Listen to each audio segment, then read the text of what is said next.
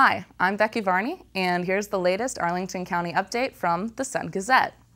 After nearly 2 months of holding back, Matthew Berry has officially endorsed fellow Republican Patrick Murray in his race against Congressman Jim Moran.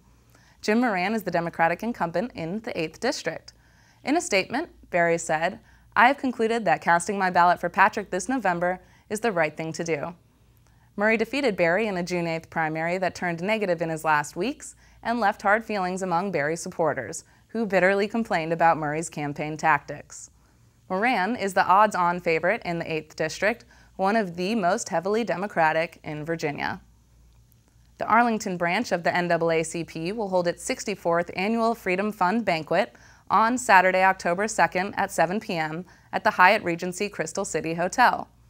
At the event, Dr. James Victor Jr. of Mount Olive Baptist Church will be the keynote speaker and will receive the organization's President's Award.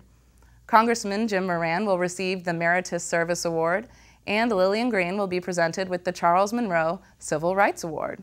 See the Sun Gazette for full details about tickets and related information. A July 31st fundraiser in support of the county's David M. Brown Planetarium brought in nearly $4,000 in new support.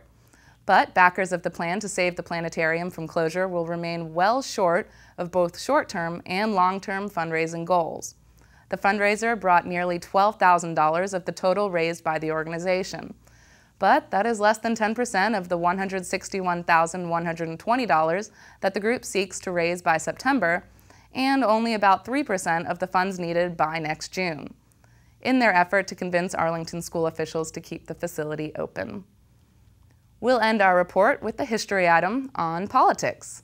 Back this week in 1939, the chairman of County Republicans was wondering aloud whether Arlington Democrats had anything to do with the disappearance of his car, which was stolen near his office on the same day as the Democratic primary. You can see more on each of these stories on our website. I'm Becky Varni, and I'll be seeing you around Arlington.